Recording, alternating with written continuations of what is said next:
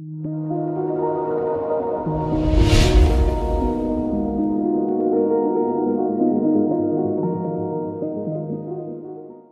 guys, welcome to my channel Python Care. Today I have brought another interesting session on desktop GUI automation, where I'll be showing you how to automate the installation of an application. For this, first of all, you need to import a module called pyuac. You need to install this module using pip install pyuac, and like what you need to do is like you need to go to your UAC, user access control, and you need to make sure like this is disabled. Okay, now first of all, we need to make sure like whether we are running as whether you are logged into the system as admin or not. So to bypass, if you are not logging as admin, then just have this if not pyuac is user admin, pyuac dot run as admin, else main. Got it? If it is not admin, then it runs admin, else it will run the main directly. So now I have a function defined main. So here app equal to application dot start command line. What is the application I'm going to install? It is in my same folder WinSCP. This is the application I'm going to install. Then time.sleep.2, so you can put 1 second also. For just demo purpose, I'm just increasing the delay, but you can have 1 second.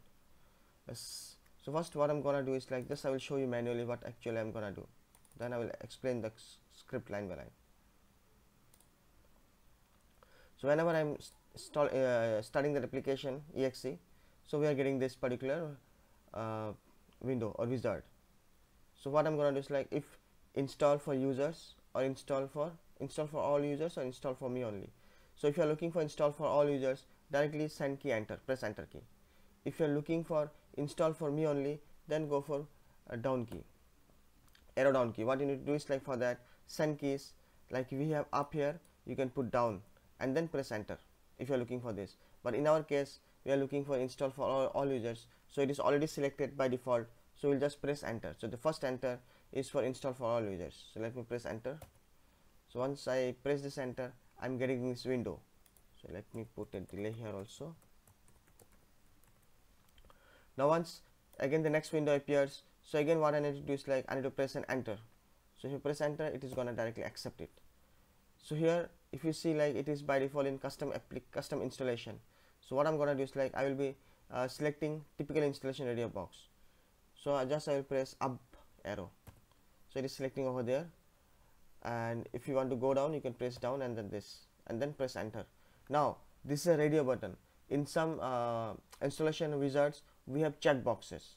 So for selecting check boxes, what you do is like go instead of go up and press space, or go down, press space. For radio button, it is selecting directly when you are pressing up and down, but in case of check boxes, you need to press up and then press space, send key space. So up, and then for selecting the checkboxes, use send key space, then only that particular checkbox will get selected. So we don't have anything here, so we'll just go with typical radio button, typical installation, then we go for press enter. Then we got Commander Explorer, so we'll stick with the Commander, and then we'll press enter, and then finally we'll install the application. Press enter, install the application. So this is what I did. Enter, then I waited for 2 seconds, then enter. Then again I want to select this up radio button, so press this up, and then again send key enter, enter, enter. So it's very simple, right guys? So let us execute this script.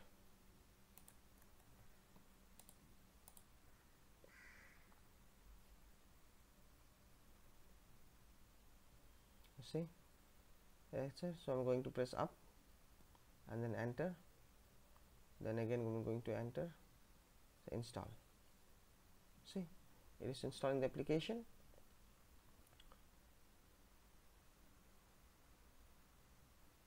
Now I have not written the code for finish. So here if I think I missed this part, so this is checkboxes here. I could have shown here by selecting, but anyway, like see, by manually if I do, right, if I go up, I press space, it is unselected. If I press space, it is getting selected. So this way you can show it, this way you can do it, and then press enter. Enter means it will finish. So it's finished.